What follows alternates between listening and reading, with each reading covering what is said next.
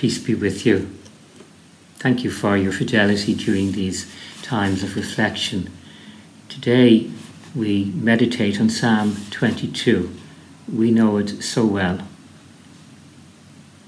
Lord, you are my shepherd.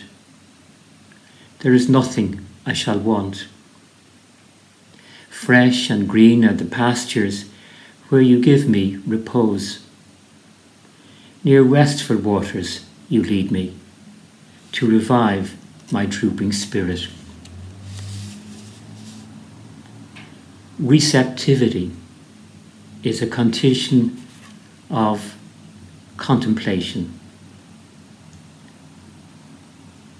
a reminder of the often unrecognized virtue of lives lived in dependency, of lives lived in the service of others.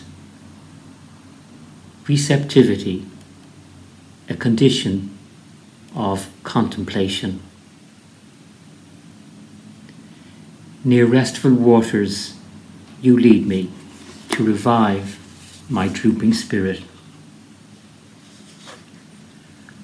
I recall the first time I was in Germany, coming back from my studies in Italy in the 1970s.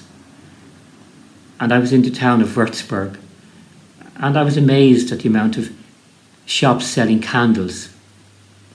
When I grew up in Donecarney, the only time we had candles would have been at Christmas time. But these were a part of households. And I remember passing homes on various streets and seeing the illumination within the house from candlelight. Candles, or the candle flame, has a fascination for people of all ages. It's a kind of living thing. It breathes the air and drinks the molten wax to nourish its life. Though it stirs occasionally like a sleeping baby, it lives mostly in silent contemplation. Gaze at the illumination from the candle just over my shoulder.